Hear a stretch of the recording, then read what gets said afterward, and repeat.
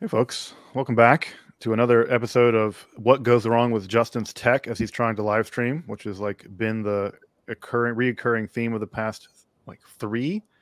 I had weird tech stuff with Dr. Svitza last week in Cleveland. The tech failed. Yesterday with Angela, the power went out. The forces of Sitra Achra are really, but they say that they attack you more if you're righteous, but that's totally not the case in my case. Zevi, welcome back, brother. Good to be with you, Justin. They're catching on to you, the evil forces. They're hot on your trail. Something, man. Something. All right, folks. So welcome back to our sixth installment studying the Yanuka. We're in the thick of it, in the battle of the Torah. Zevi, any reflections from last time? It was some pretty beautiful, pretty lovely stuff last time. I think we're not going to repeat that this time. It's going to get kind of ugly, but any reflections from last time? Yeah, we're definitely about to change tone and gears here. Yeah. Last time was really splendid. It felt to me like a very climactic part of the text and this narrative that we've been painting out here. It seemed like a point where the boundaries between the terrestrial and the extraterrestrial, the mundane and the metaphysical, was rent asunder, and we saw that crack open in the text. Yeah, it was interesting building up towards that, and now I think we're going to see a bit of a come down from it, and we're here for the journey wherever the Yanuka takes us. That's right. Yeah, I get the same feeling, right? There's sort of there's that moment where we go above the clouds and it's all light and beauty, and now we're going to plunge right back into the depths. And that's sort of I think the narrative arc of the Zohar kind of does that to you, right? It wants you to ascend to the great heights, to get a taste of all that the divine has to offer and all of its beauty. But also, the real task is not that. The real task is to get down into the depths of the really bad stuff and redeem it. And so, on the one hand, last week is sort of chazak. It gives us a little bit of strength through beauty, so that we can dive down, I think, into these more gross sections, and we can talk about them more. But yeah, I think that's the Zohar's kind of leading us on. But yeah, also just thanks to everyone in the chat who's joining us this morning for some Zohar study, and the folks who join us later. I'm just really. I don't know how you feel, Zevi, but I just am so stoked that, dozens of people come and hang out every week and learn some Zohar with us. It's just makes my Thursdays better. Yeah. My one and only regret in this context is that we because of the restrictions of geography and time and space and those stubborn illusions, as Einstein put them, that we can't be doing this in a room together with a live audience and people get to be present and feel their presence and ask questions. That's maybe one day we'll have the merit to do that. Bezrat Hashem. Let's do it. Let's open. So I guess I'll start. Go for it. All right. So we opened. The Yanuka is this is after dinner, right? This is after dinner. They've not said the blessing though, right? They finished eating, but have they benched yet? Not that we've seen. They've just been lingering at the table. Right. So this is some pre-benching, some light after dinner talk here. So he opened, saying, Moab said to the elders of Midian, now this assembly will lick up everything around us as the ox licks up the grass of the field. I love that image. Moab said to the elders of Midian, right? So Moab said to the elders of Midian. It is not written the elders of Moab said to the elders of Midian, but rather Moab said. So the Zohar is indicating that because it says Moab said, it must not be elders, because otherwise it would have been the elders of Midian said to the elders of Moab, but they're indicating here that it was not the elder, it was the young people, right? The young took advice from the elders, and the elders were drawn to them and gave them advice. What advice do they give? Evil advice they took for themselves. So this is interesting. I want to stop here because I think that there's something interesting about the dialectic here. One, there's a real question of responsibility. All right, that when young people come to elders asking for advice, that's a heavy thing. And the advice that the elders allegedly give here is evil advice. And it's just sort of the one of the lessons to be learned here is that when you talk to young people, what advice you give is very, very prescient. And I like this idea because I think about this as a parent, that being a parent is one of the greatest things about being a parent in my experience is the opportunity to be the better person, because you know that there are younger people watching you and modeling your behavior. So it's an opportunity to be the better person. And so when someone asks you advice, don't give, it seems like one of the lessons to be learned here is don't give advice that you think is best. Give the advice that is best. But notice here, even when you give good advice, even if you do, which we can maybe say here that the elders of Media didn't, notice evil advice they took for themselves.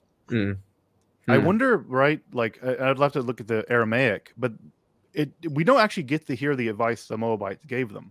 The elders of Moab could have given them good advice, right? But if the Midianites are out to do evil, they'll take evil advice, no matter what advice is given. Evil advice they took for themselves. So what an interesting, it's interesting that we can assume that the Midianites gave them bad advice, evil advice, right? But the Moabites, right, they took for themselves. So it's interesting that there's a responsibility in terms of giving advice, but there's also a responsibility in terms of taking advice. Right. Which we see here in the text, right? That what advice did they give them is the question, and the answer is evil advice they took for themselves. Right. And and there's also this obfuscation here of it's actually Moab who said to the elders of Midian, and then that kind of gets reversed, that I think there's a bit of an intentional play here where we're switching out elders for the youth, but then the reception is switched for the giver as well. Right. Yeah, and the Zohar loves to do that. Switch the elders for the younger, right? Like it'll invert father-in-law, son-in-law relations and things like that. And for that, we know from the Talmud, it'll often inverse those. There's also an interesting parallel that came up for me here to to a well-known medrash on the book of Esther, on the Megillah that we read on Purim, which is in the second chapter. The King Achashverosh asks for advice, and the advice, it says, is given to him from the youth. The Na'ar, the children, the youth in the palace say to him, and the Medrash points out that the reason why it was the youth giving advice is because all of the advisors in chapter 1 who had given the advice that Vashti, the queen, be killed, were killed when Achashverosh sobered up. So the only people left to give advice were the youth, and the advice which they give is the advice of youth, which is to hold this, extravagant beauty pageant and to round up all of the virgins in the country. And I think that there might be an intentional parallelism or like hyperlink between here and Esther. And we're going to see that the advice that they give is also the advice of youth in some way, or the advice that was taken is the advice of youth, right? It's also related to bringing around beautiful women. That's what the youngsters, that's their idea of good advice. Right. That's a great parallel, great timing, right? Like welcome to Adar, everyone. We're in the we're in the month where things should be getting better. Hopefully we'll get to some more joyful sections in this one. God willing. Yeah. So they said to Moab, we've raised an evil growth in our midst. That's such a terrifying language, an evil growth in our midst. And who is that? Moses, their master. Because of a certain priest, Yeshai, the Midianite that took Moses in, who was amongst us, who trained him, who raised him in his house and gave him his daughter in marriage. Furthermore, he gave him money and sent him to Egypt to destroy the whole country. And he and all his household will draw after him. If we uproot the master of theirs from his world, his whole people will immediately be uprooted from the world. The whole wicked plan about the affair of the Baal at Peor came from Midian. So this is a interesting kind of temporality, because the incident of Baal Peor takes place at the very end of the 40-year exile, right? The 40-year journey in the wilderness. This is like the very last thing that happens before they kind of get ready to cross over. But this is sort of happening. The plotting here is happening before Moses even gets to Egypt. So this is like a plot 40 years in the making, allegedly. Like they're already like plotting 40 years out. You get that sense, Zevi? Oh, I didn't realize whether they were plotting it in advance or in retrospect. Right. Like it's like, and like he was sent into Egypt to destroy the whole country, and all his house were drawn. Yeah, it seems like, yeah, it's sort of a weird. When is this happening exactly? Hmm. Hmm. Because it has to obviously be happening before the incident of Baal Peor.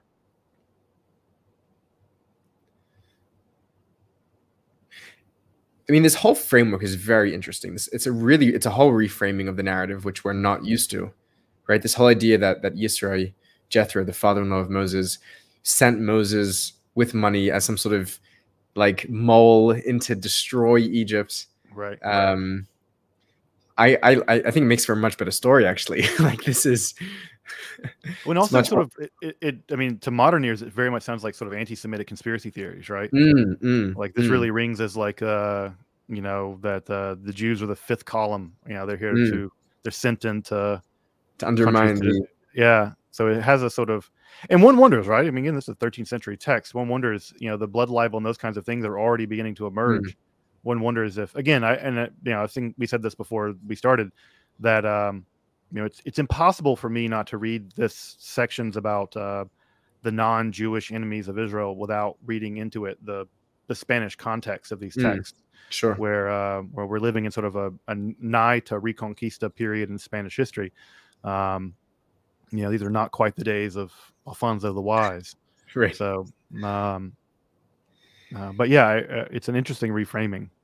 It's also a very, I mean, it's a reframing that the authors of the Zohar are doing from the perspective of the enemy, right? So they're telling you what the enemy is thinking, right. And and in that there's a very subtle. I mean, a lot of war is like soft war, and how do we frame narratives, and how do we and this framing changes Moses from a freedom fighter who goes to liberate a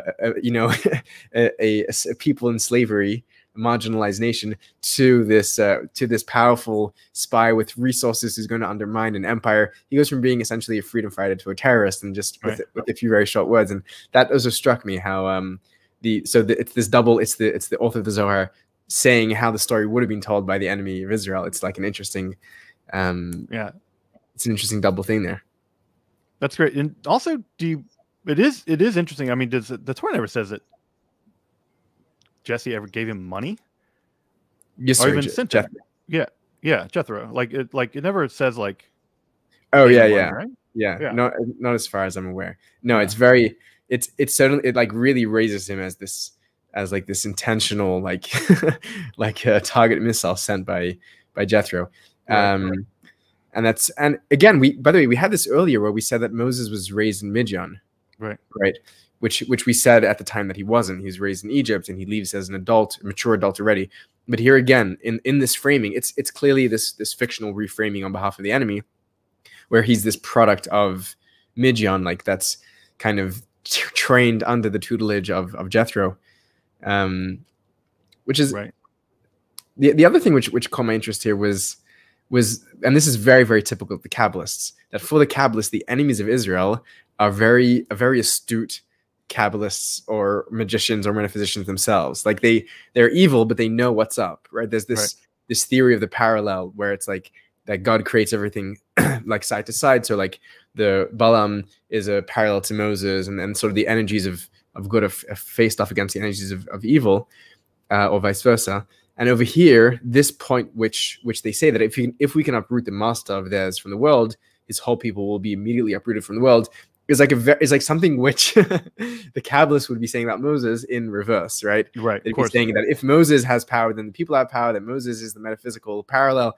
So and we're going to see this theme continue throughout, that the enemy of Israel is not an idiot, is not unaware of the metaphysical workings of reality. They're very aware, but they're using it for their own nefarious purposes, and that we'll see again and again here.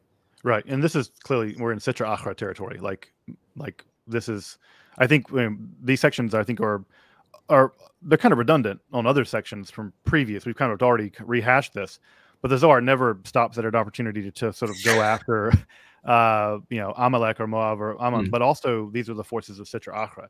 So it's really important that when we're studying these sections, we're not talking about historical Moabites. Like we're talking about, you might use the language of archetypes, but or metaphysical realities. Yeah. more so than Yeah. more so than.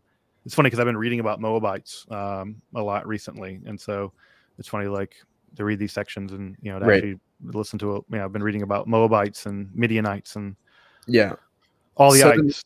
Certainly, whoever authored this text, at whatever time frame we want to place them, never saw a Midianite in their life, and never had the opportunity. And as this text will be continuing to be read throughout the centuries, particularly in the Hasidic movement, these are all going to be internalized, psychologized, however you want to turn it, where it is and this is something that applies for everyone.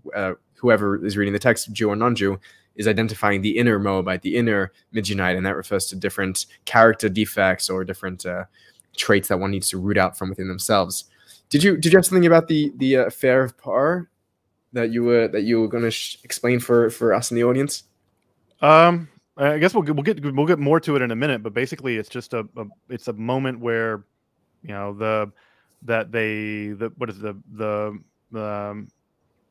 Moabites basically lure some Israelites, a chunk of them, into idolatry, but idolatry right on the eve of crossing into the promised land, which is especially egregious, right? Because there's something forgivable about the whole business of the ark, of the golden calf, right? There's something forgivable about that. Like, they just come out of bondage. They were the way the Maimonides kind of habituated to these kinds of forms of worship, and so it's forgivable. But there's something about the fact that after ever how many years of seeing firsthand, and then seeing literally with their eyes that they're about to cross over, that they would again apostatize. So the incident of Baal Peor is, I think, in the Torah and also in the Zohar, somehow especially egregious. It's especially horrifying that kind of apostasy could have happened, in a way that I think that the Zohar sort of imagines the golden calf to be a necessary evil, the way we talked about earlier. But this was a kind of evil that was egregious, I think. It's very interesting, and it's a theme that you see throughout the Jewish mystical literature, and perhaps even beyond, where the forces of evil or darkness or however it's being phrased will give their final hurrah right before the break of dawn. Right? If anyone's stayed up, particularly near a coastline, right before dawn breaks, the coldest part of night, and the darkest ostensibly is right before sunbreak, and there's a sense, and this is brought down in Kabbalistic and Hasidic texts, that there's like the analogy given of two people wrestling one another, and the force of evil, the other wrestler here, is going to give their final umph of energy before they're about to be defeated, and that's a particularly treacherous moment, because it's that moment of transition. It's a liminal stage of leaving from exile to redemption, and that's where the Sitra Achra is going to try, the forces of evil are going to try and rear their ugly heads as it is. Right, and you see that sort of an apocalyptic idea just with even in Christianity, right, with the Antichrist and Judaism as well. Yeah, it's or even Islam, right, with the Iblis and the sort of their version of the Antichrist. But yeah, the idea that you grip tightest when you're about to let go. And that's the hardest moment to contend with evil. Yeah, and it's going to be the most regrettable in retrospect, because of how close they were to tasting redemption. Right. And for the Kabbalists, that means tasting inner redemption and whatnot. Yep. Yeah, it's the incident about Baal Peor is like, it's, I think, one of the sort of the great horrors of the Torah. So come and see, right? Come and see that everything stemmed from Midian. And all their counsel was aimed at Moses. This is one of the things I find also just kind of like cringy about the Zohar, is it never wants to put any responsibility on the Israelites. It's always explaining away why they make their mistakes. That's what I think one of the cringy things about the Zohar. It's always someone else's fault. It's Midian's fault. This whole business of Baal Peor. Right. But there's a pairing here as well, which is happening, right? Everything stems from Midian and all the counsel of Moses. Moses and Midian, we're going to be pairing those two up here. Right. Yep. So on their advice, Balaam was commissioned. Folks may know Balaam was the prophet who was charged to curse Israel, but ended up blessing them, who actually we know of from non-biblical sources. Balaam is known. There was a plaster wall that was discovered that had some of Balaam's prophecy on it. So he was a well-known figure outside of the Bible. So he's uniquely attested outside of the Torah. Not bad. Yeah, they got their money's worth. yeah. He really was. He was a man about town. Dear Allah, I think is where the plaster was found. On their advice, Balaam was commissioned. As soon as they saw Balaam, they could not prevail. They adopted another evil plan. Right.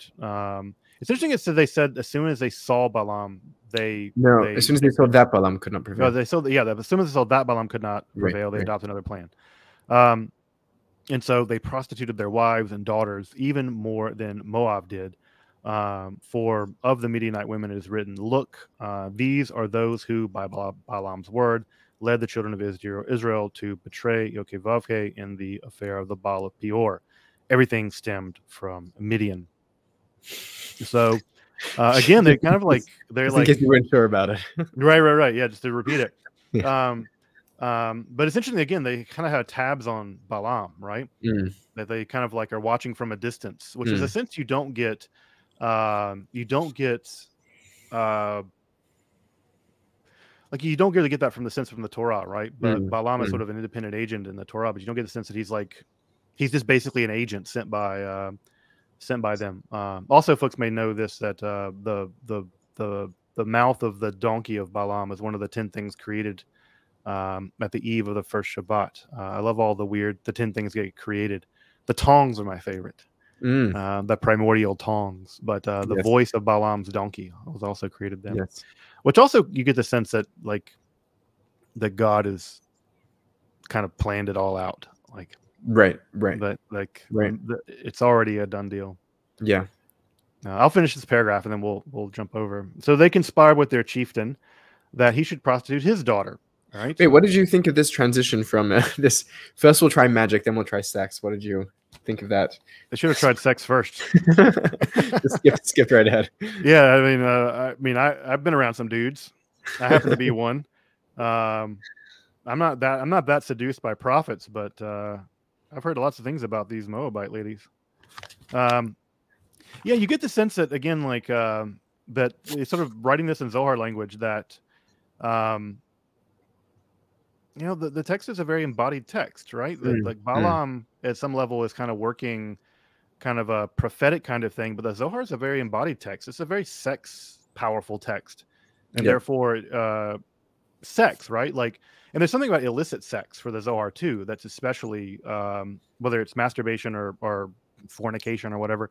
There's something about illicit sex that the Zohar finds especially powerful because sex is so powerful for the Zohar. Right. Obviously, illicit sex somehow would be even more powerful. Right. Prophecy. I mean, Netzach and Hod. Who cares about Netzach and Hod, right? We never Right. And they're associated typically with prophecy, but it's sex that has real guns. I think for the Zohar. That's a great formulation, by the way. I'm going to use that in the future if you don't mind. That it's not sex negative or sex positive. It's sex powerful. Yeah. That's a good way of putting it. Yeah, because it's again, Zohar is all about how you use this stuff, right? Right. And for the forces of Moab and Midian, it's going to be negative, but again, it's all about how sex gets deployed, and I think that's why sex is more powerful than prophecy for the Zohar, just because of how powerful sex is for the Zohar. Yeah. So they conspired with their chieftain that he should prostitute his own daughter. Right. This is how. Again, this is a sort of the horror of illicit sexual relationships. And they get the sense of in the way that the Hieros Gamos is very consensual in the body of the Sefirot. There's something about it's so the way that Israel and the Sefirot relationship is so much. It's related to it's so much about flirting and seducing and enticing and arousing. Right. There's something very flirtatious around how the Zohar operates in terms of licit sex, which is still highly erotic. Notice how this is not erotic at all. It's just force. He's forcing his daughter into this sort of sexual snare with Moses. And that's, again, I think the difference between the eroticism of the Hieros Gamos in the Sefirot versus the way that it's composed in Sitra Achra, where it's just compulsion. There's something very horrifying about the way that the chieftain is relating to his own daughter here. That that Hashem and the way that Tiferet and Yesod relate is a very like erotic relationship, but it's never force. Here, the relationship is pure force. It's very tactical and utilitarian and pragmatic, and That's right. Yeah, interesting. Yeah, it's a very it's like tactical is it's tactical deployment of eroticism, whereas the eroticism of the Zohar is very it's all about jouissance, right? It's all about this sort of overpowering thing. So here we have two different conceptions of how sex occurs. With many kinds of charms, they adorned her so that their leader would be caught. But the Blessed Holy One turns sages back. Again, you get the sense of like she's just being bedecked. She's not. She has no consent in this process. She's just being adorned. You get the sense of like they're hanging jewels and magical amulets upon her in this really horrifying way. It's interesting. I saw a parallel here back to earlier, if you don't mind me just jumping in here a second. Please. That the Shekhinah, as she descends through the various stages, she is adorned with all, and I think we see here, and this we're going to see a lot of the direct parallel between the holy and the profane, or the holy and the evil, where they're both adorned, right? But one of them is an act of love and arousal and desire, and here it's again, as you're saying, it almost seems like it's shoved on her. So it's the exact same thing happening, just flipped. That's a great point. Yeah, I totally agree. That's something. And also like the kind of charms that she's getting, you get the sense that they're, again, like there's double non-consent here, right? That if they are magical charms, she's being forced to wear them, and the love, the eroticism that would be aroused would not be because of Moses consenting to it. He'd be tricked into this relationship. So it's doubly compulsive in a really dreadful way. Yeah. So they foresaw that the leader would be caught in their net, but they didn't understand. So God is going to laugh last, of course. So we'll laugh best. But again, also I like the fact here, right, that there will be a leader trapped, but it won't be Moses. Yeah. Sitra Achra still gets its piece, right? That clearly God's planned all this. God knows what's about to happen. But rather than simply the plan falling flat, the way it did with Balaam, right? Sitra Achra still gets something, in a way. And again, the constant motif, or the author motif, or the Zohar of the giving the devil its due, I think gets played out here. Interesting that you're seeing that here. Interesting. So they saw, yet they did not see, right? So we get two conceptions of seeing. They saw the leader of the people falling with her, along with many thousands of others, and they thought, that was Moses. So they prostituted her, right? Instructing her about Moses, saying, couple only with him. So she said to them, how will I know who Moses is? And they replied, the one whom before you see everyone rising, couple with him and no one else. So when Zimri, son of Salu, appeared, this is one of the Simeonites, 24,000 members of the tribe of Simeon rose before him, since he was their chieftain. So she thought he was Moses, and she coupled with him. When all others saw this, they did what they did, and what happened happened. I love how the Zohar is chas v'shalom. Right. Like it doesn't. Right. It's so horrible. They did what they did, and what happened happened. As it was, and what happened happened. Yep. There's something so. There's something so. Oh, and also, right. It's worth mentioning. I think they mentioned this, right, that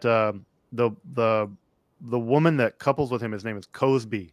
And the name Cosby is from the root, which means to lie. Right. The rabbis love to pun on Kochba and Kozeba, right? Son of a star versus son of a liar as a false pretender. But Cosby, right? That again, we're dealing with, like you said, archetypes are these more metaphysical things that there's something purely deceptive about her seduction. Right. And that again is sort of very opposite of the way Shekhinah and the way Shekhinah is aroused is through openness, is through light, is through clarity, whereas Cosby is a lie. No relation to Bill Cosby, we should say. Well, I think it may be a relation actually. A kind of really no familial. Right. Yeah, if we're writing a modern Zohar, Cosby and Cosby might.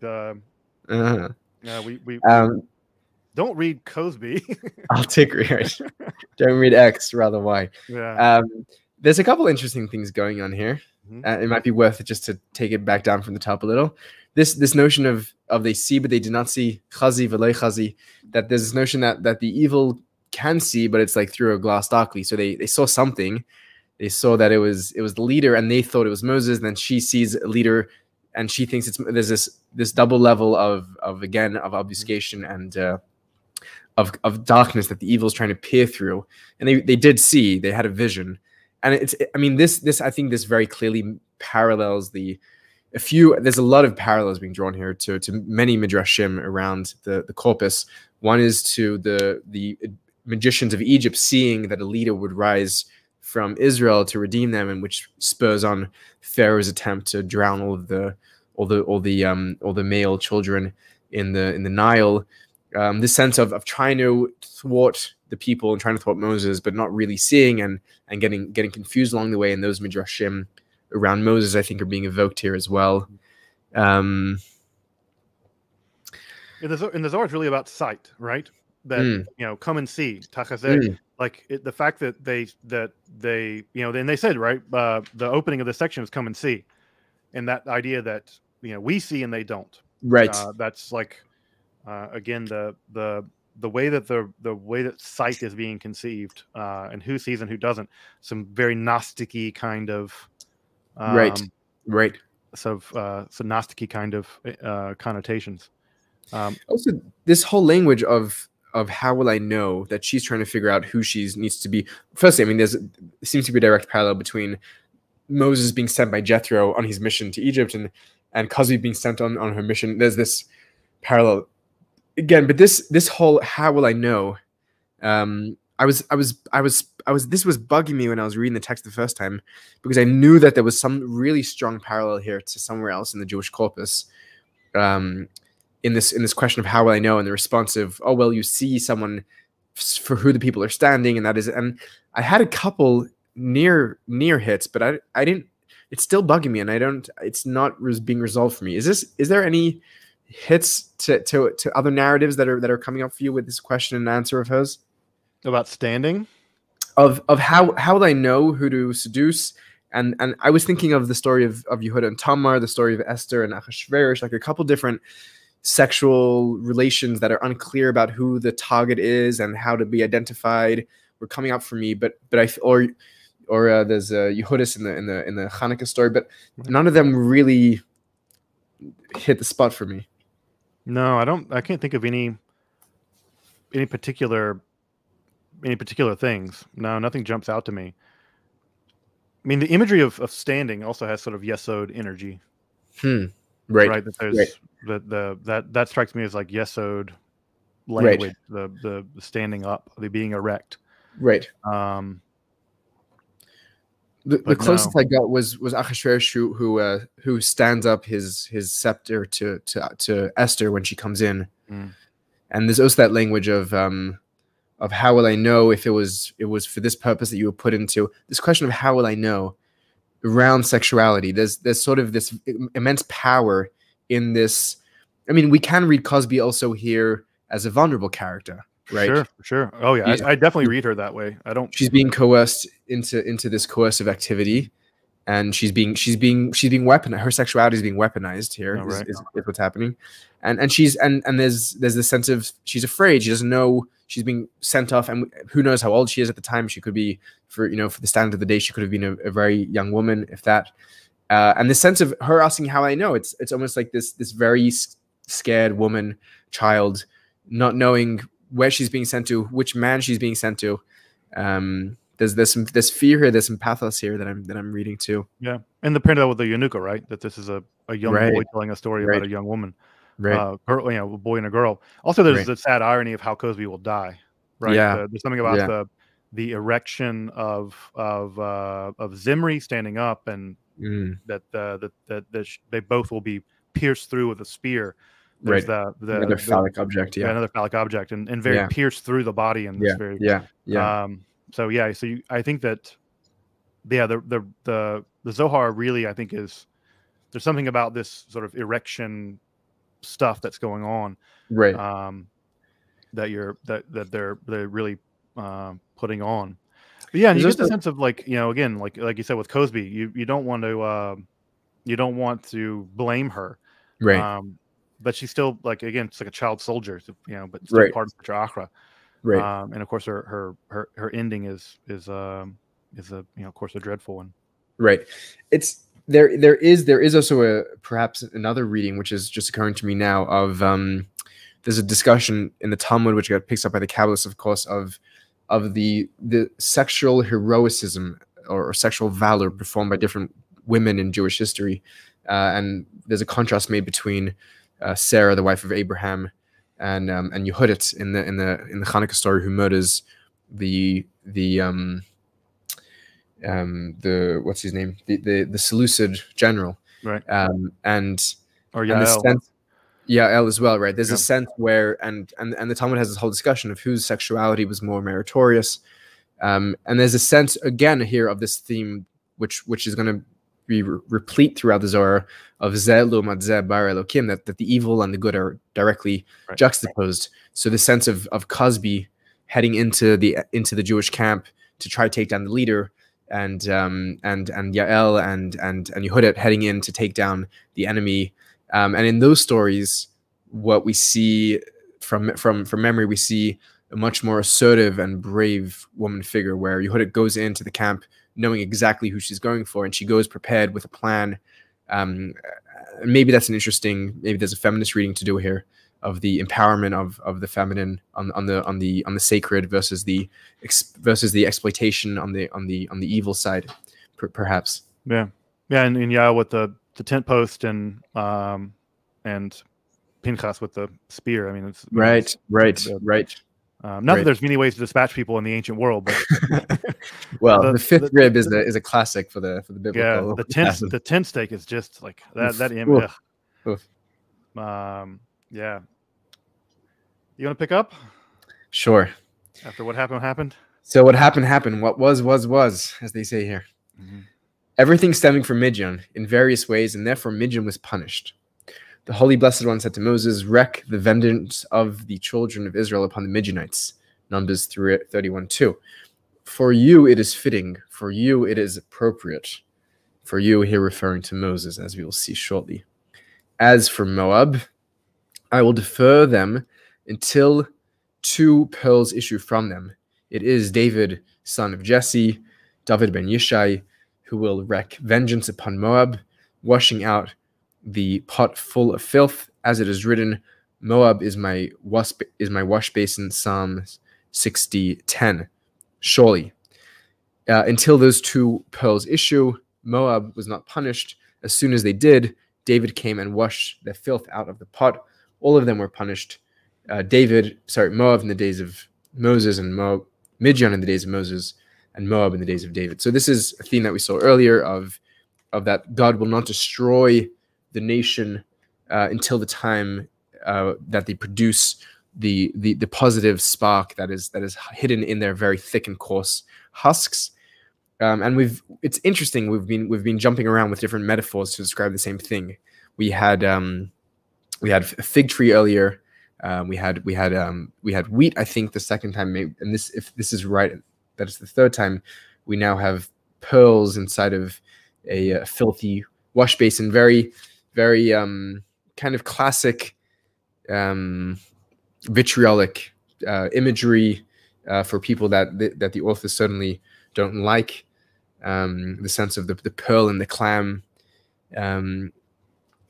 What do you see here, Justin? Yeah, it's sort of repeating what you said, and but at the same time, I mean, even though this language is very xenophobic and worrying in that way, there's not pure evil here, right? Like the Zohar doesn't really deal in pure evil. The idea is that even these nations that the Zohar views as evil still produce not just good, but decisively good, right? Like, with it's David, right? David's like the entire world will be redeemed through that line. And I think that's an important, it's not just pearls in the wash bin. It's the very root of redemption comes from Moab. Yeah. And so I think that there's a point to be made about that, and again, this is to the point of Sitra Achra, right? That there's something about, and this, in later Kabbalah gets developed by Chaim Vital and other people, that the soul of the Messiah is sunk, deepest into the world of Sitra Achra, and it's only because of the sunkness of the Mashiach's soul that it's able to emerge. And I think that imagery of the wash bin full of filth. Yeah, like Moab and Midian are bad, but it's only from them that redemption comes. Midian from Moses, from Moab comes the Mashiach. Yeah, that's a really, really fascinating theme, and there's been a lot explored there. It's interesting that we haven't made that point explicit here. I mean, it's very much between the lines throughout, and there's many different reasons and explanations given why that's the case. Why all of the lineage of the Jewish Messiah comes through the most evil and also the most sexually promiscuous narratives in the Bible, right? It's, as we said, it's the stories of Lot and his daughters. It's the story of Yehuda and Tamar, which gives birth to Peretz, which is going to be also a progenitor of the Messiah. It's that all of them. I mean, there's classic explanations given that the Sitra Achra has its guard up so high against the soul of the Messiah. The only way it can slip into our terrestrial realm is through the most illicit places where the Sitra Achra won't care to check and look. All kinds of interesting ideas, but I think there's some more profound psychological readings perhaps than just the metaphysical, and those may be somewhat obvious for someone who gives it some attention. Tachazi, come and see the wicked of Midian. We're about to do some show and tell. For despite all this, they did not subside from all their evil. Generations later, when they seeing that Joshua had died along with all those elders who were worthy to have miracles performed by them, they said, now the time is ripe for us. What did they do? What did the Midianites do? They approached Amalek saying, you should remember what the Israelites and Moses, their master, and Joshua, his disciples, did to you, annihilating you from the world. Which is such a great expression, because for anyone that knows the place that Amalek has in Jewish thought and law, the obligation is for the Jew to remember Amalek. And here the Midianite is telling the Amalek, you should remember what the Israelites did to you. It's the exact reversal to what Amalek did to you when you were in the desert, when they attacked you on the way. So this is a great reversal. Clearly being written by a Jew, that's very clear. And annihilating you from the world, which is also a funny expression, because if they were annihilating you from the world, then there would be no one to talk to, but attempting to annihilate you from the world, let's say. Now it is the time. Now is the time, for they have no one to protect them, and we are with you. So this theme again, that they understand full well that when Joshua, Moses, and the elders are gone, that their protection is gone. The Israelites' protection is gone. This is again the enemy of Israel knowing full well the metaphysics of Israel at play. And we are with you, where he does support you, which is the fear of Pharaoh, that people would gang up, and we're here. Immediately, Midian and Amalek and the Easterners came up and raided them. Because of Midian, as a result, the book of Judges tells us, the children of Israel made themselves the dugouts that are in the mountains, namely that they had to run away from the face of their assailants. There was no one in the world who perpetrated evil as utterly as Midian. And if anyone reads this, if anyone that knows anyone who's literate in Judaism, there's a question which immediately pops up to them, and the text asks that question for us. If you say Amalek, if you ask any Jew on the street today, who is the most evil nation on the face of the earth, they'll tell you Amalek.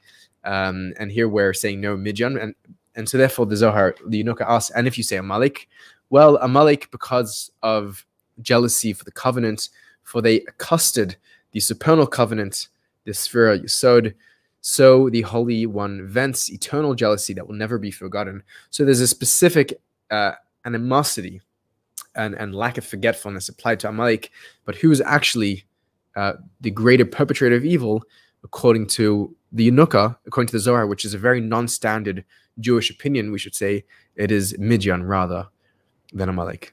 Right. For those who see and those who see not enough, right? Most of the Jews on the street would say Amalek, but the real, it's Midian, right? It's like those who see but don't see enough. Right. It's the brains behind the thing. That's pulling the strings. Yeah. Right. That's why the Midian is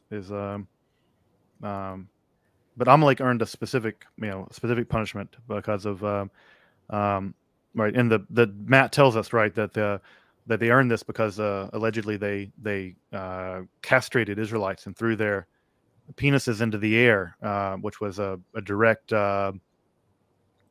affront to Yesod, right? It's mocking Yesod. Right. Obviously, because the place of the sign of the covenant is there, and it's a saying. It's basically telling God, look, your covenant is meaningless, and here it is, and therefore the covenant will not be forgotten. And the Chavraya, the companions, respond to the Yanuka. They said, certainly so, there is no doubt in the world. No doubt, no diggity, no doubt. Which is well put here, because part of the function of Amalek in Jewish thought is the cause of doubt, right? So them saying no doubt seems to be on point. Mm-hmm. Which is interesting, because again, like if you ask a Jew on the street about the evil nation, they'll say Amalek, and it's funny, they say there's no doubt. Of course, there's doubt. Right. Like the Zohar this is a innovation of Torah. Right. Yeah. It's there is something. Yeah, there's a few ways we could read this, no doubt. It's either them trying to not be fronted by the Yanuka and be like, yeah, of course we knew this, right? Or there's probably a few different ways to read that, no doubt, because it certainly is doubtful, as you're saying. And again, the phrase of annihilating them from the world, because the sense is that obviously they're not annihilated from the world, but also there's a sense that Amalek still exists. There's still like the obligation to destroy Amalek is a forever obligation. Right. Although it does become spiritualized at a point in history. Yeah. Which is the eradication of doubt, essentially. Mm-hmm. Let me pick up. Are you going to keep going? No doubt. That's a nice section. Why don't you continue? All right. He opened saying, Yovke Vovke said to me, do not attack Moab and do not provoke them to war. We've talked about this section. As it's written, you will approach opposite the Ammonites. Do not attack them and do not provoke them. The Zohar makes a big deal about that. The lack of the phrase lamilchama, right, to war, how it's absent there, and the ammunition toward the Ammonites. Didn't we know until now that the Holy Blessed One was speaking with Moses and with no one else? Right. So the obligation here is to Moses, not to anyone else. Why is it written that Yoke Vovke said to me? Well, the Blessed Holy One commanded only Moses not to harm Moab, not anyone else. To David, he didn't issue this command, so to me. So he told Moses, don't harm Moab, but David can do it. Right? Right. And David, in fact, David has the obligation to do it. As in, it was already clear from the context of the Bible that Moses was the one being addressed. So why do we add again that God spoke to Moses? And making it clear that the obligation or the restriction is only to Moses, right, which we're going to qualify in a second. Right. So do not attack Moab, even invading the slightest bit across their border, for someone will issue forth from them who will wreak vengeance upon them on behalf of Israel, namely David, who was descended from Ruth the Moabitess. The Zohar revels in the irony, right? That don't destroy them because they'll produce their own destruction. Which is again, I think that for the more Hasidic psychologization of these texts, you're your own worst enemy, right? That God doesn't need to destroy you. You'll produce the thing that will destroy you. And I think that that's a lesson all of us. We're our own worst enemy. Right. There's also the sense that the eradication of the evil can only be fully done if it's imploded from within, which is why there's this really strict command that don't even go the slightest across that border. Right. Like don't touch that. It's going to implode upon itself. Let it just run its time. Right. Yeah, I think that's a great and again, there's something about sort of like we always hear the refrain, don't immanentize the eshkatan, right? That trying to force the hand of God to create utopia creates a nightmare, and so one has a sense that that you don't force the hand of God in this sense. Yeah, like what's the great refrain from the Song of Songs? Do not arouse nor awaken the love until the time is right. Alter iru et ava Right. And do not provoke them to war. All right, all this was commanded to Moses, but to no one else was it permitted. If you say, well, it was permitted to Joshua and those elders who outlived him, right? Because it's not Moses. Not so, for they were members of Moses' court, and what was forbidden to Moses was forbidden to them. It's a stretch of logic, I think, but we'll go with it. Furthermore, those fine pearls had not issued yet, for after all, in the days of the judges, Ruth issued, and she was the daughter of Eglon, the king of Moab. Eglon died, killed by Ehud. Another king was appointed, and this daughter was of his was orphaned, and she was placed in the home of a guardian in the fields of Moab. When Elimelech went there, he married her to his son. So there's some midrash stuff going on. They're finishing in some of the stuff that doesn't actually occur in the book of, but in the book of in the book of Ruth. But I guess, I mean, obviously the first argument I think is weaker than the second, that the pearls hadn't issued yet. I think it's also keen, right, that Ruth is like Shekhinah in some level, like she's born of a king and also goes into exile. Like she goes out of her own homeland. And so in that way I think you kind of get kind of Shekhinah vibes from Ruth, the way this is articulated, that she kind of goes into an exile because because of her family's killed. That's the other thing I wanted to say about that section. Also, there's just like the whole messianic thing, right? That there's kind of even David has a kingly vibe, right? Going back before he was born, but the kingly vibe, at least for the Zohar, is evil, right? That he's born from not just an evil nation, but from the king of an evil nation. Right. That he has, it really comes from like the worst. Right. And I think that is, again, you see this again with like Messiah is born on Tish B'Av, right? That's on the saddest, worst day Messiah will emerge. Yeah. Messiah emerges from the worst possible, from the Sitra Achra, the deepest part of Sitra Achra, and from this malevolent king. So I think that again, there's the messianic irony is a little thick here, and I think quite beautiful. Yeah. I mean, it's also not something which you know from the text, or I think is common knowledge at all. I think it's a rather obscure rabbinic position that Ruth is the daughter of Eglon. But as you're saying, Justin, that it's being done very intentionally to tie the head of holiness to the head of evil, to make this one-to-one comparison, which is very important. This symmetry is very, very important for the Kabbalists, and we're seeing that throughout. It's funny because you mentioned by Moses and Joshua that it seemed like a stretch of the logic. And it is, because in the beginning we say that to me is to exclude anyone else, right? And then it's only excluding the very one person who we needed to be excluding, which is David, right? Anyone else can be included in that category of Moses. But on the other hand, there's something quite beautiful and romantic about that. There's such a tight relationship between Moses and Joshua, right? He's described as the moon to the sun. As the moon was to the sun, so was Joseph to Moses, Joshua to Moses. Lo yamush mipi ha'el, he never departs from the mouth of the tent. And the sense that when Moses is commanded something, it extends to Joshua. And for the Kabbalists, that's going to be very true, because Moses is yes, for them, a historical figure to some degree, but more importantly, he's an archetype, and he's an idea, he's a soul, he's a sphera. And that soul, the soul of the Redeemer, is going to be reincarnated in Moses and future generations up until today, as far as Kabbalists understand the metaphysics of reality. So yes, maybe a bit of a stretch for the modern reader, but I think in their context, it works out quite fine, actually. Right. And again, we're thinking of courts, right? Like this is a medieval, thinking about a medieval, like a kingly court. And of course, they're all connected. Right. And again, it's ironic, right? That Joshua is a military general. That's what his job is, basically to kill people. And so he's forbidden from this one. Right. He kills a lot of other people. Right. But not this one group of people. It's the house of Moses. The house of Moses. Yep. Yeah, this is also a midrash that I'd never really come across. The whole business of Eglon. It's like one of these midrashim that I'd not come across, before. The phrase here in the English is also interesting, and I'd like to look at the Aramaic, that Eglon died, killed by Ehud.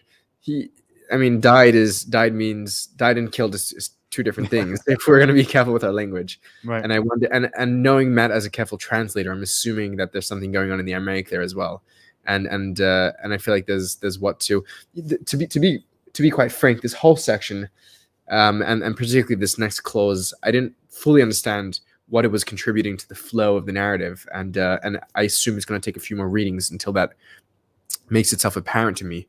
But I feel like there's a lot of at least a lot of the things which are appearing like these mysteries, the question marks at least are beginning to be apparent. What lies behind them, I'm yet to know. Yeah, and you would think that the Zohar would be a little bit more on the face with the messianic stuff, with the symmetry. Yeah, we're reading between the lines a lot to dig it out, but I mean, maybe it's just a case that it would be on the face to a real Kabbalist. It'd be, of course, like we're talking about David, it's Messiah, like done. But one feels like this could be a moment where they're like, Raza de Raza, like they could really milk it, and the text chooses not to in a way that seems obvious, and maybe that's why, because it seems obvious. I mean, it's interesting that there's some famous research done on the Yanuka by Ben Aruch, I think his name is pronounced, who looks at the messianic themes amongst others, and we've seen a lot of the messianic themes, right? The smelling and judging, but they've all been. I'm trying to scan back quickly. I can't think of that many that have been made explicitly that they're messianic, but they're very much just there, just not. Did we have explicit messianic? Was that ever spelled out for the reader? No, I mean, I think in some sections of Zohar it is. I mean, like in Midrash Nahani'ilam, the oldest. No, I mean strata. here specifically. No. They never talk about Messiah. I think it's just meant to be read between the lines. And maybe that's a self-censorship thing too, right? This text is being composed in sort of a Christian world, and Messiah stuff in general. I feel like they're not too on the nose about. Maybe for political reasons, but also maybe because it's just like easy. Like you're talking about David, David coming out of this, and clearly it's not David that's important here, right? Not in the end. Yeah. I mean, David. By this point in Jewish history, it's David is the King Messiah. David Malka the Mashiach. That doesn't even need to be said. Right. So maybe it's just we're mining it out because we're the ones who can't see. Seeing and not seeing. Yep. So if you say that Elimelech had converted her there, no. Rather, she learned all the household customs and the food and the drink before she was converted. Only afterward, when she went with Naomi, did Ruth say, "Your people is my people, and your God is my God." So if you say Elimelech converted her there, no. I mean, this makes sense, right? Like you can't convert someone on the spot. In fact, no one can convert anyone else, right? It's not like Elimelech is a Beit Din, and it's not like he can convert anyone. It's not how conversion works, right? But you get the idea, right? That that she's having to do what all converts do, is learn how to be a Jew first, and then take the dunk. That she becomes a prototypical convert in this way. But I guess, and also in the Ruth text, it's kind of making out why, the gaps in the relationship of when Ruth shows up to Elimelech. Yeah, I'm struggling to see what this is relevant to the bigger picture here. I mean, yes, we do. This is said in the context of a meal, and so food and drink, that's appropriate. But to the Ammon Moab story, I got to be honest, I don't know what this clause is doing here. And maybe there's two things happening, right? Maybe one thing is happening here is that out of Moab will come obviously David, which is Messiah stuff, but also out of Ruth will come the ability of conversion, right? We think of the Israelites prior to that, with the exception of the mixed multitude, which have a very negative connotation for the rabbis. Sure, we don't have a real sense of conversion, of people, of redemption going outside, or anyone being able to come into the redemption. And so and maybe one of the things that's happening here is not only is Ruth responsible for the redemption via David, but also she's responsible for the ability of the redemption to spread. And so in that way, her ability, her conversion, right? And again, with all the parochial stuff that comes along with that, but her ability to convert him, right, is the idea that, you know, the redemption arc is broader now. Right. And you're saying that's further emphasized by the fact that she learned all the household customs, food and drink, within the context of the filth of Moab, as the Zohar has described it. That it didn't even need it. It wasn't that.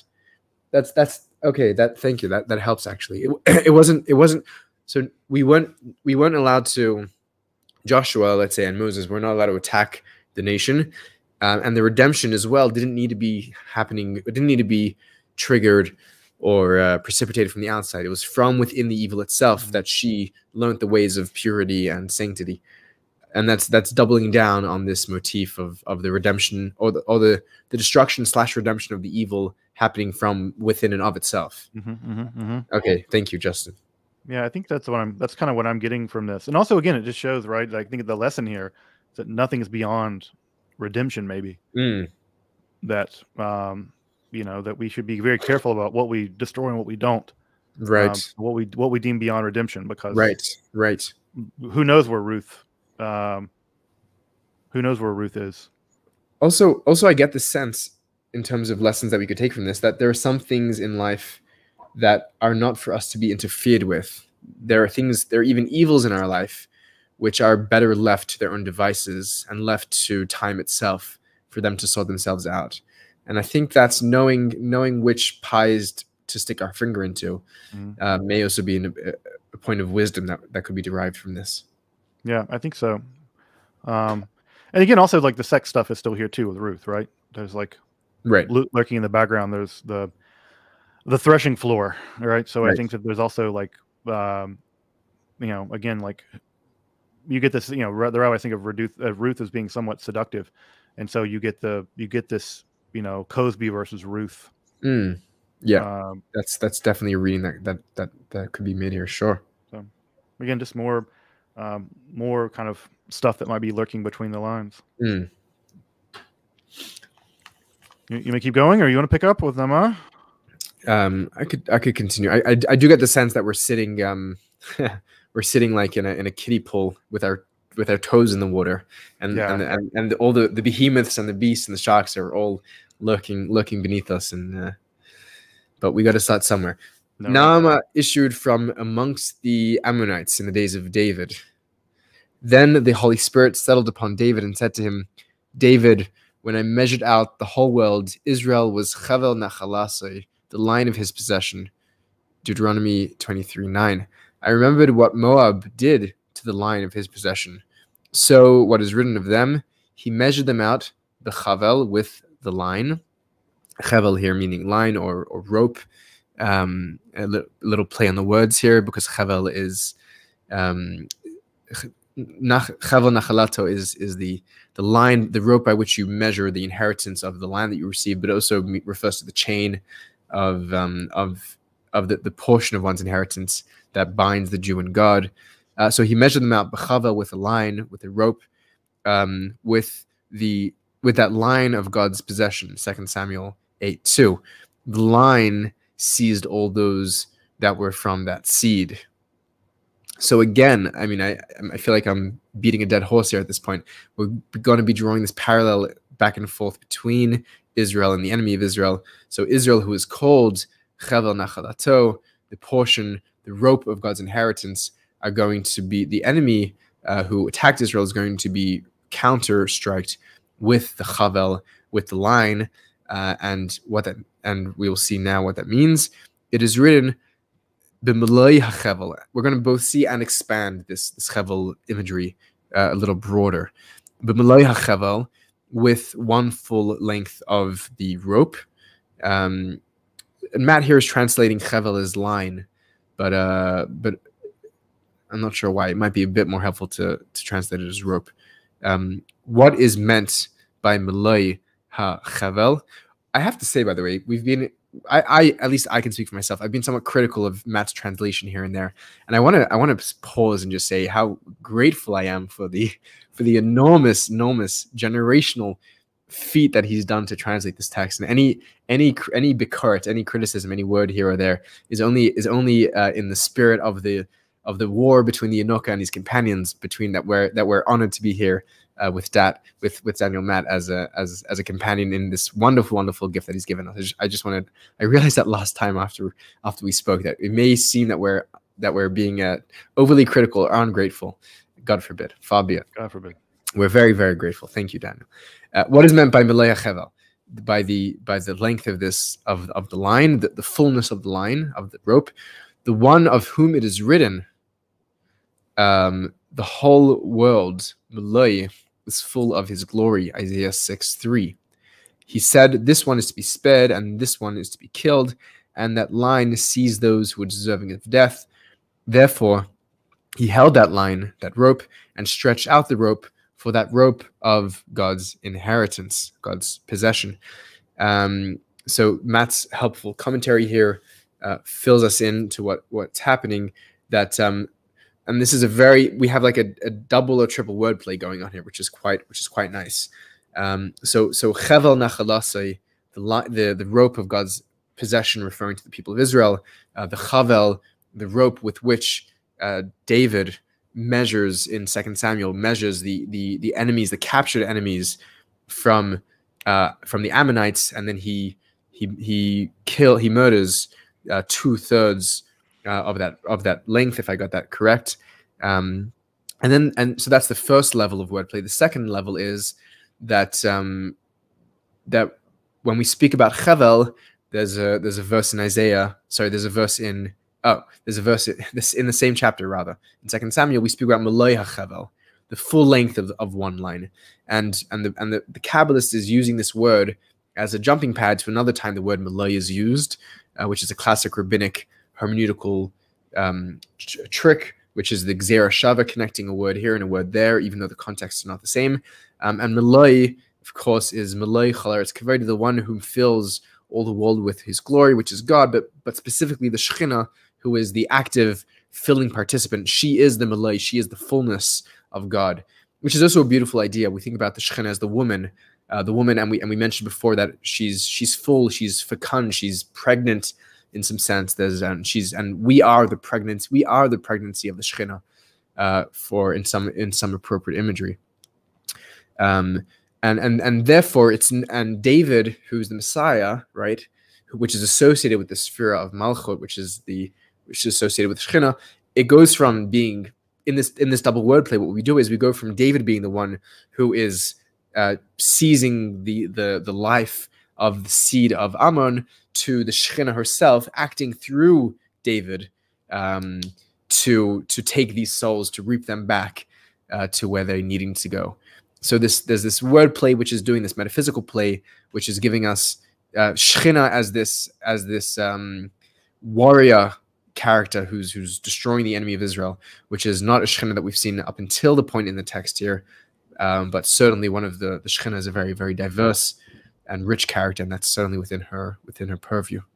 No, that's an excellent read, and it is a really elaborate, beautiful wordplay, where, yeah, it's really beautiful, and also it's interesting that it's not David getting to choose who lives and who dies, right? That at some level, that power, at least in this case, is not in his hands. Of course, he murdered lots of other people, but there's a sense in which, like, that because this is at some level part of a larger divine plan, it's only Shekhinah that can actually do the reaping. Right. Like it's the line, right? It's the line doing the line, and that line sees those. And so it's interesting to again hear that again, who's allowed to kill and who's allowed not to kill. Right? We had this moment where David is allowed to attack and obviously take the prisoners, but the actual final blow at some level, at least of this blow, is not able to be committed by him. So it's against who is allowed to kill and who isn't. Yeah. That's an important point, that it's really only the hand of God who can do that. And even David, the son of that, is not the one who does it. There is also something which is a bit uncomfortable here, which is about how arbitrary I mean, there's two readings here. One is that it's this predestined thing, and it's and where the line falls is the will of Shekhinah, or the will of God. But there's also the sense where it's very arbitrary. It's like this one dies, this one lives. It's a bit scary, a bit capricious, we could say. Yeah, yeah, and I think that this is well before the days of liberalism. This is not individual rights. This is communal guilt and sin. An idea that we find, I think, anathema now, but even the Middle Ages, it was still thought that that guilt and innocence at some level could be a communal thing, and here for the Ammonites, it is. It's not just collective punishment here; it's collective cleansing here. I mean, these are very scary words, and they could certainly be used in very, very nefarious ways, and we must be vigilant that those readings do not be taken in that direction. Yeah, and I think one of the bumpers for that kind of reading is that the Shekhinah is the one doing the reaping. Again, we can read other things about this, but it's about boundaries, right? It's like the Zohar is very clear that it's not David having to. David is not the line. He may draw the line, but the ultimate act is in the hands of God. Right. Which I think when you're thinking about hurting people, that's a good place. A good rule is like, this might be the task of God to do this, not me. I heard a very interesting story which ties in to this idea. There was during the early debacle that broke out in the antagonism to the Hasidic movement, the antagonists, literally the mitnagdim, the opposition. There was an attempt to put the leaders of the Hasidic movement in cherem, in excommunication, and there was an attempt to gather signatures for this excommunication. And excommunication in those days was very serious. If someone was excommunicated, it could mean that they would lose their livelihood, and they wouldn't be able to support and feed their wife and children. It was a death sentence, very, very possibly, in such a traditional and tight-knit community. And the story goes that Chaim Volozhin, the grand student of the grand leader of the opposition of the Gaon of Vilna, was asked to sign the cherem against the Hasidic leaders, particularly the Alter Rebbe and some others, and he refused to sign the cherem according to this, and when asked, and then he said, but your master, your teacher, Eliyahu of Vilna the Gaon, he himself is signing the cherem, and you refer to him as the angel of God. Chaim Volozhin had written a famous approbation, and he refers to him as Malech Elikim, the angel of God, language that we've seen here in the Yanuka. And he says, how could you go against the angel of God himself is signing this decree? How could you differ from your master? And he said a very, very beautiful thing. He said that we see in the biblical story of the sacrifice of Isaac, that an angel of God is enough for Abraham to put down his knife, but it is God himself who is needed for Abraham to pick up the knife. And that's a very beautiful idea. Yeah, I think that's a good lesson, and a good lesson that even that's why I don't trust angels. They just don't have that authority. We're going to see that soon in the Yanuka, right? They don't have much on us. That's right. Yeah, they don't have much on us. I don't see why angels are such a big deal. All right. So as for Midian, coming back to Midian, now we're switching from Ammon back to Midian. Gideon destroyed all that seed, not leaving any of those who would have harmed Israel by counsel or in any other way. Against all those who harm Israel, the Blessed Holy One retains enmity, wreaking vengeance upon them. But if good is destined to come from them, he delays his anger and wrath until a good emerges into the world, and afterwards he takes vengeance and executes judgment upon them. Rabbi Elazar said, certainly so, this is the elucidation of the matter. And then the Yanuka said, from here on, companions, Chavraya, prepare weapons of battle in your hands and wage war. He's going to turn it up. Yeah, I mean, there's not a lot here about Gideon, although Gideon's not a terribly good character in a lot of ways. He's not He's not that great of a character, but at least in this case, right, he does destroy the Midianites. But again, the text reminds us that he must wait until the goodness comes from them. But yeah, I think it's just I'm not getting much out of that aside from it's sort of reiterating the same point and bringing us to a conclusion around the Midianites. Yeah, I mean it's peculiar in how little it's adding, and that makes me think that there actually is something that it's adding that I'm not seeing.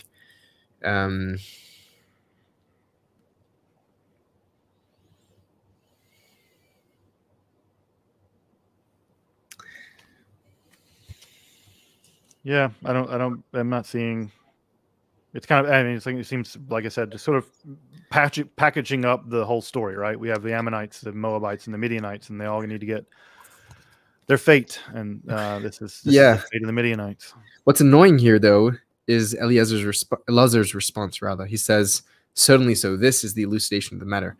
On the one thing which did not seem very elucidatory at all, like it just seemed like a recap. Certainly so. This is the elucidation of the matter, unless he's talking about like. He's just saying that, yes, this is what we've been saying all along. I mean, I guess he wraps it up. I mean, right. we the last section did leave us hanging a little bit before they kind of zigged off to something else. So I guess this does button up that whole long digression about the Ammonites and the Moabites and the Midianites. So maybe this is just finally buttoning this section up. Yeah. I'm somewhat unsatisfied. Yeah, I mean, I have to admit this whole section was, I don't know, there's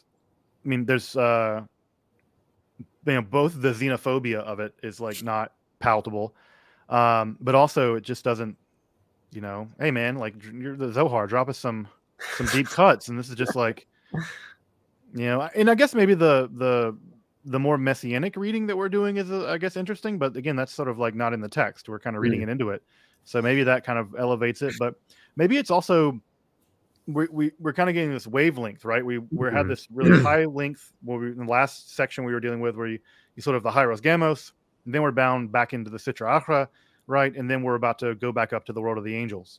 So maybe there's a kind of a modulation. There's a kind of modulatory thing happening in terms of the literary format. So maybe that's interesting. But it's interesting. I feel like it's kind of making us work for it a little more. And maybe it's on us to try harder. Yeah. And again, I think that I take the lesson that it's for God to take people's lives, and be careful how you treat your enemies, because redemption may come from them. Yeah, the sense that what seems evil to us may be the breeding ground of something very pure. Also, the image of the pearl, we noticed that the metaphors switched throughout. We went from organic metaphors of figs and wheat, and now a pearl. A pearl is an interesting one because it's that which forms in the belly of this fairly uninteresting or even maybe unpalatable creature, this bottom dweller, which in rabbinic spaces, doesn't have much going for it, and yet the pearl is like this. It's like the diamond of the ocean. It's like so pure and white, and for the Kabbalist, whiteness is metaphysical, right? Lavan is not just, I mean, purity is very real for them in that sense. And also it's formed by irritation, right? And also clam oysters are treif. Right. There's something about the uncleanliness of the animal, and the fact that it's forged, by irritation, right? I think pearls are formed by like a grain of sand, and around that they get formed. And I don't know if the rabbis knew that or didn't know that, but I think that there's something interesting about that. Ruth is forged in Sitra Achra, and we always get the sense that Sitra Achra is like the dross thrown off in the process of forging metal. And in this sense, it's the opposite. Ruth is the pearl thrown off by the dross. Yeah. That that Yes. so there's lots of, I think we could really push the pearl metaphor in lots of interesting in a lot of interesting ways. Yeah. That she's the opposite of Sitra Achra. Yeah, and I think it's helpful. I think it's helpful to turn, a Hasidic eye on this, which is that, which is the interiorized reading. Which is, there may be elements in our own inner life and inner world which feel to us to be irredeemable. They feel to be our own inner Ammon, Midian, Moab, and we don't need to spell those out. We all know what those things are for us, and the things that and some of those things seem utterly irredeemable, and they seem like they alienate us from our best selves, from God, however we want to phrase that. And there's a sense here where it's like, no, it's okay. There's something at play which is bigger than you, and you don't need to fight it. You don't need to disturb it. It's doing its thing, and you'll see what comes of it. And that's something quite reassuring and wise in that. I think you're right. Yeah, and there's this, seeing and not seeing, right? That that we may know what those things are and we may not. Yeah, so I think that be patient with your worst self, because redemption may be the case that not only may it come from your worst self, but it may only be able to come from your worst self. Right. But there's again, I think I love the idea in Zohar that that the best comes from the worst by necessity. Yes. By a kind of logical necessity of redemption. And so, yeah, I think that more Hasidic inward reading is again, that the thing irritating you inside may be producing a pearl. Well, there you go. We wrestled a pearl out of an irritating text. With God's help.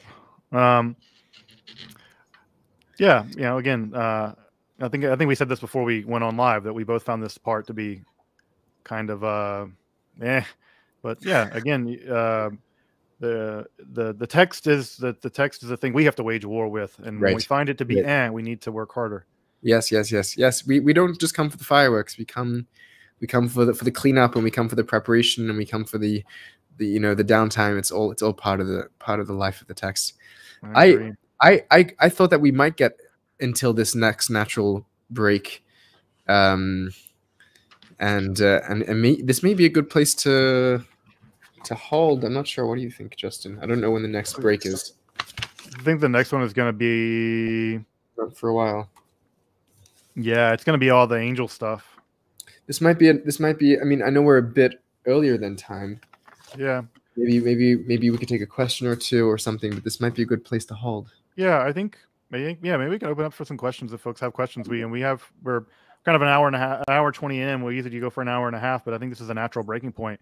Yeah, folks. One, I just want to express my extreme gratitude of all 157 folks in the chat. This is the 6th session of us going through the Zohar. I just want to really express my deep gratitude for the folks who are coming along for any part of this journey with us. This is a hard text, and you're watching two guys who are grappling with it. I think one time, Zevi, you called yourself a tourist in the Zohar. I love that phrase. I'm very much a tourist as well. It's like you can always tell the people who've never been to New York City because they're looking up.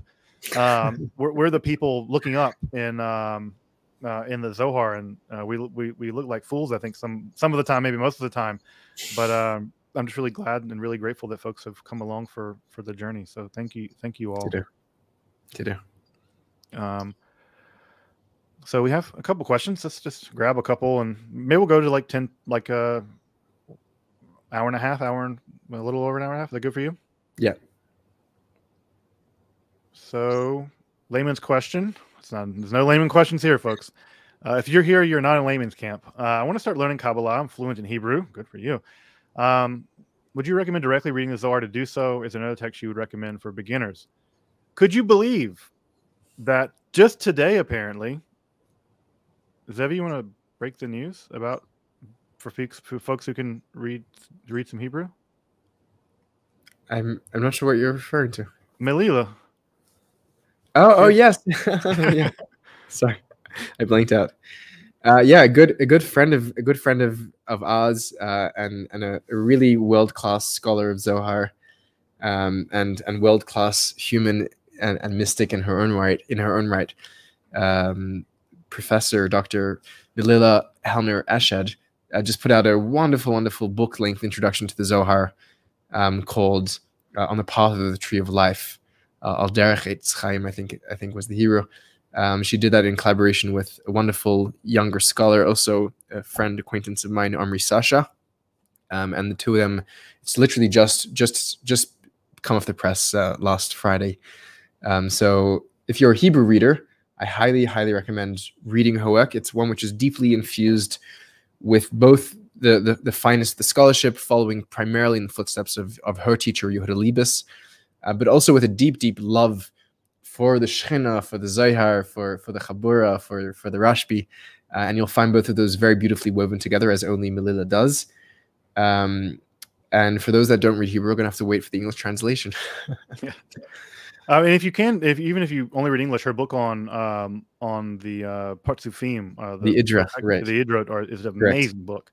It is the most difficult section of the Zohar, maybe the most difficult thing written in all of Kabbalah, and she just makes it just like it's a walk in the park. It's just beautiful. It's a powerful scholarship, but also powerful insight from someone that takes the text very seriously, both as a text, as literature, but also as spiritual text. So if you read English, also I'll say this maybe for Zohar, if you read Hebrew fluently and you want to start studying Zohar, what I would recommend you do actually is, folks may know this, the Zohar isn't one homologous text. It's made up of lots of little subsections, like the Yanuka. One of the earliest sections of the Zohar is a text called the Midrash HaNa'ilam, the hidden Midrash. That section is written mostly in Hebrew. Mostly in Hebrew. There's a little Aramaic in there. And if you want to kind of get Zohar training wheels, reading Zohar and kind of getting used to the way how Zohar works, that's the section I would start with first. Because once you kind of get to how the Zohar thinks and how it writes in Hebrew, then you could jump to other texts like the Yanuka, which is very narrative, right? It's not like the Sefer Zohar or some crazy text like that. Right. This is much more narrative, and once you kind of get that, then you can begin picking up the weird idiom of the Zohar. Also, studying the Yerushalmi, that's the closest Aramaic to this text, in my opinion. Yeah, I would also say for the Hebrew speakers and readers out there, I mean, there's a classic Hebrew interpolated commentary in the Zohar, the Matok Midvash, sweeter than honey, and that's a classic for anyone that can follow along in the Hebrew, and he does a good job translating and explaining. Not that much explanation, but just at least translating. Yeah. And also, if you're a Hebrew reader, what I'd recommend getting is a version like this one. This is the one that I have. It has the Zohar Manukad, so you can read in the Aramaic with the vowels, but also has in Lashon Kodesh has a Hebrew translation right there. So if you get lost in the Aramaic, typically you can jump over to the Hebrew and you're like, it will be a bit clearer. So that's another way. Because you have to really be on your Zohar chops to read straight Aramaic. Like you have to, it's beyond me. I can't do that. I have to have a lot of, definitely have training wheels. Both intellectually and linguistically. Certainly. It's an interesting question. I guess we could do all Jewish honor Kabbalah? I guess Jews, most do. There are very few Jewish sects out there that are anti-Kabbalah these days, huh? I mean, certainly historically there have been those who didn't vibe with Kabbalah. There are some camps today that don't have love for Kabbalah, and I think sort of on both sides of the religious spectrum, both in more liberal circles and in more orthodox circles. But it's more and more of a fringe position ever since like the 16th century onwards. There's a famous Ari Nochem, which is this attack on Kabbalah, and there are some contemporary Rambamists, these Maimonideans who have kept up that animosity towards Kabbalah.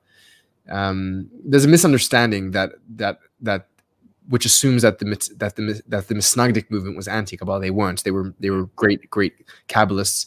They were against the way that it was being disseminated. But there are camps. There are groups here and there who aren't fans of Kabbalah, but a small minority. Yeah, I think it's. I mean, and it also like there's it kind of. I will say that it is interesting to me, and it's a thing that I've noticed like in the more liberal world is just like Kabbalah kind of textual ignorance. Like it's only in the liberal Jewish world that the Zohar isn't canon in some level. Like that's always struck me as, and there's a reason for that. It has to do with the 19th century Wissenschaftliches Judentum movement. But it's just interesting that Zohar isn't just sort of one of the things that people would do a drash on and like a recon. Surely I was talking to my partner who's a rabbi. She went through from Hebrew college, and it was interesting. I was asking her, like, in the 5 years you were there, was Kabbalah ever a thing that you had to take? Like you had to take Gemara, but did you ever have to take Zohar? And she's like, no, most places, like, it's totally optional. Yeah, I would say as well that in many circles, even in more orthodox circles, Kabbalah and the Zohar is more revered than it is read. And it may be canonized and held up at a very supreme place conceptually, but that doesn't mean necessarily that it's going to be engaged with, and certainly not directly. That's to find direct engagement with Kabbalah, you need to be going to certain specific Sephardi communities or certain Hasidic communities. Not even all of them. The ideas will certainly be permeating, but direct. I mean, I studied to be. I don't like talking about this publicly, but I studied to be an Orthodox rabbi, and we didn't have to learn any Kabbalah for that. We didn't have to learn any Zohar for that either. So Alana and I are in the same boat as far as that goes. Do you know if on the Rabbinut test in Israel, or is there any Kabbalah questions on there at all? No, not at all. No. Yeah. So it's just like the test. Yeah, it's like it's all Shulchan Aruch. It's all Beis Yosef, like Ramah, Nesa Kalim. It's all halacha. It's all Jewish law. There's no. Right. There's. Yeah. I mean, I'm not surprised, and that's interesting. Also, point out that congregant and leader of our community here at Congregation Techia, Jake, is in the chat. But Art. I think Art is no longer at Hebrew College. I mean, Chassidut, I think, had some place at Hebrew College because of Art, and that's that has Kabbalah baked in, but right, like not really. That's what I'm saying. Like, it will filter through, but you're not going to find a shir. You're not going to find a class where there is actually being gone through and read as we're doing here, for example. So, would you recommend to start with Yehuda Ashlag and Michael Laitman commentary on the Zohar to start with? I think. I mean, I guess I'll say what I'll say. Like I think Yehuda Ashlag is really interesting. Don't read him in English because there are lots of translations of the Baal Sulam, the Yehuda Ashlag, but they're just like Hebrewish. Every word is just like technical Hebrew word from Kabbalah, and so it's just like you might as well just learn to read Hebrew if you're going to read it. Also, this is I'll just lay it out there. I don't like Lurianic Kabbalah. I don't think it's. I don't like it. I'm not a Kabbalist, but I just don't like Lurianic. I just don't like it. I'm much more on the fan of Cordovero, and I find that Lurianic Kabbalists like they work so hard to shove the Zohar into a Lurianic framework that when you read Lurianists on Zohar, I think you're not reading the Zohar. I think you're getting a very distorted vision of what's going on in the text. And I'm not trying to say like I'm a Zohar only person, but I think that it's better to have gotten a grasp of what's going on in the text first before you read someone who's going to shove it into like an Ashlagi. And again, Cordovero does the same thing. I'm not saying he doesn't, but I think he's saying much closer to the spirit of the Zohar than Luria does. That was I'm going to get Zohar canceled. I'm going to get Kabbalah canceled now. But you can't be, but whatever. Like, that was so funny, Justin. Oh my god! But I just don't like it. I don't like even Sarug, Israel Sarugian uptake, which is much less baroque than Chaim Vital's uptake of the Arizal. I just don't like it. No, that was funny because I thought you were gonna go after Lightman or Ashlag, but you just went right after the Ari. Yeah.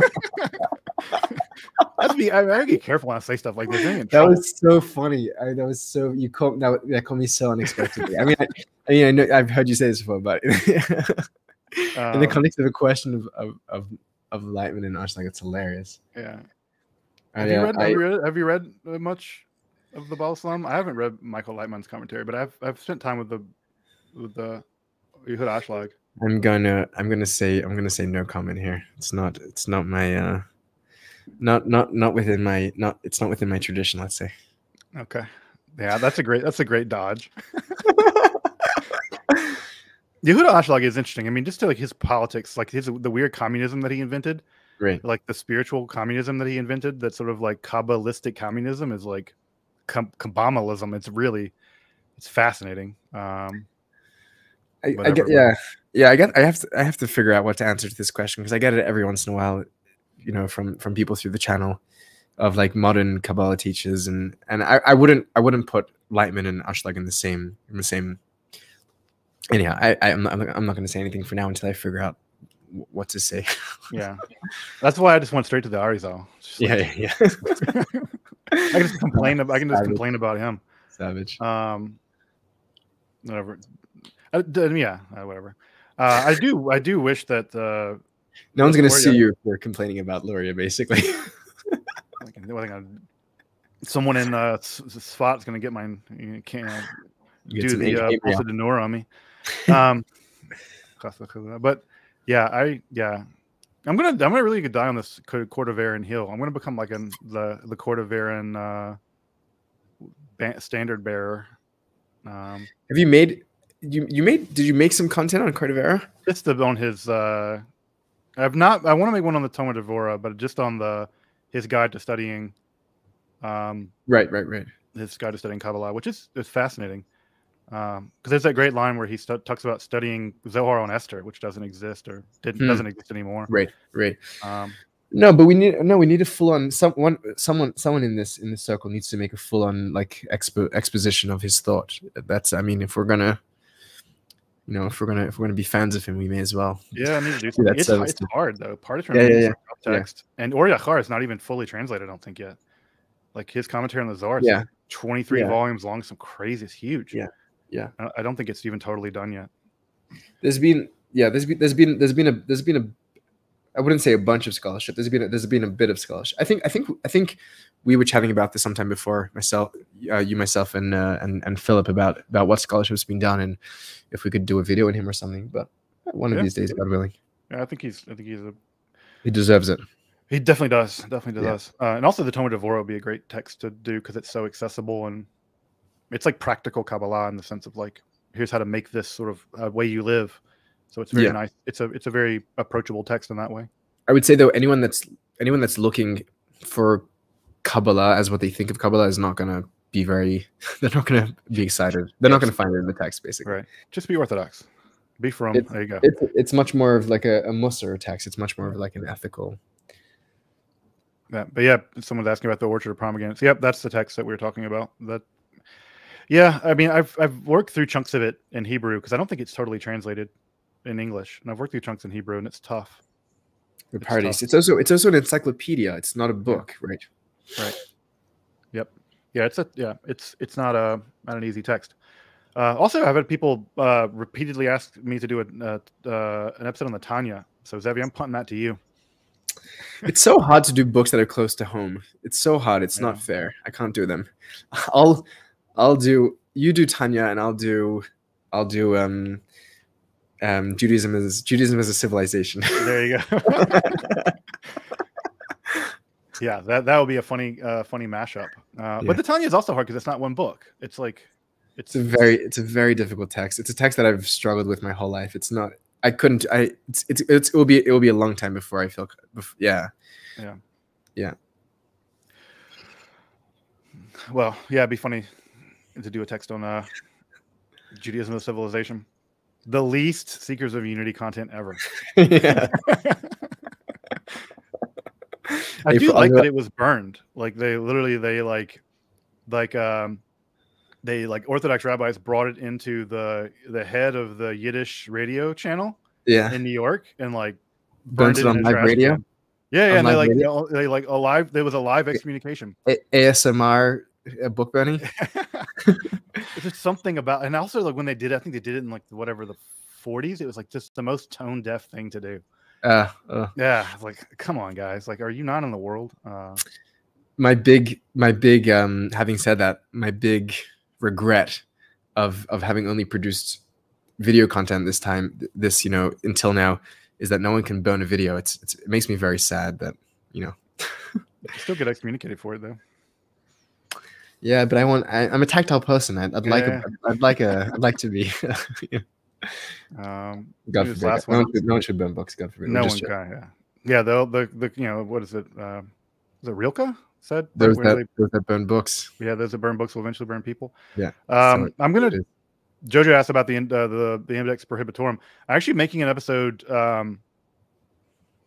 Probably not next week, but maybe the week after on the Inquisition. I'm going to do an episode on the the foundation of the Inquisition, and I'll talk about the Index. Wow. I'll talk about the Index. It's a cool book to get, by the way. You can get copies of the Index from the 18th century for like $50, and it'll like you can see like Spinoza and Descartes and all their names are in it. That's cool. That's super cool. It's a cool book to earn. It's a cool book to have to look at all the banned books. So now you basically have a reading list. Yeah. That's a good way of putting it. So it's any book that was on the Index is probably worthy of reading. You know that Pico della Miranda was the first person on the Index? Yes, the first one to be. It's so funny you say that. In my mind, I knew that I had a name, and I'd actually mentioned it in a previous episode. And I'm like, who was it that I said? It was Pico. Yeah. Pico was the first person on the Index. It was the oration, right? Yep. You pulled that thought right out of my head. So that's a funny claim to fame that he could take. All right, folks. Well, I think we're going to wrap up. We're at 284. We have 10 pages left. I think 12 pages left, and in the mat, probably 2 dapim left in Aramaic. Like the way we're going, but we're going to keep on keeping on next Thursday, I guess. So more Yanuka next time. But folks, thank you again for hanging out with us, and we'll do some more Zohar with all of y'all next time. Good to be here.